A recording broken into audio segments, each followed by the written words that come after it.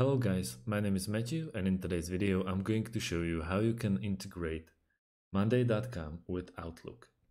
First of all, we need to create an account on Monday.com.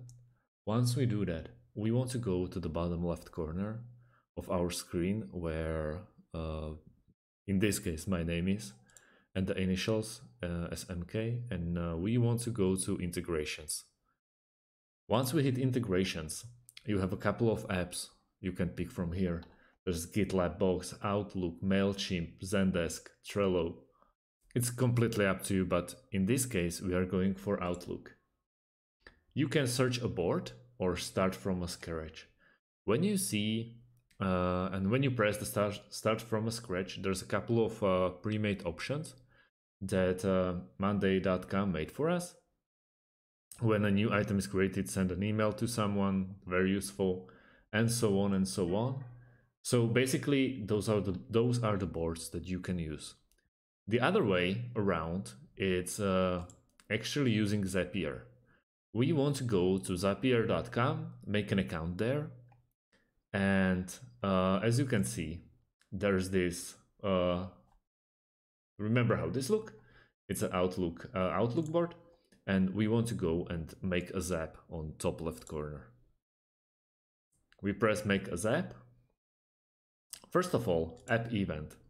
It's the starting program, which is actually Monday.com. We press Monday.com, choose event. There's a couple of events to choose from. Maybe new item, new board, new user. Let's go with new user. We want to press continue, choose an account. It's already mine. For this video, test the trigger. You don't have to test it, actually. But action number 2. Action number 2, it's the action or the event as outcome after. It's like other side of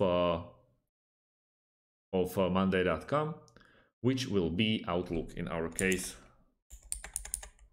Microsoft Outlook, like this. Also, we need to choose an event, update contact, create event, send an email. Let's go with send an email, and we press continue. You can just sign in with your Microsoft Outlook account and so on. Or that's basically the last step. You can even, on the top left corner, I forgot, you can name your zap. Let's go Monday to Outlook. And that's it. Well, thanks for watching and see you on the next video.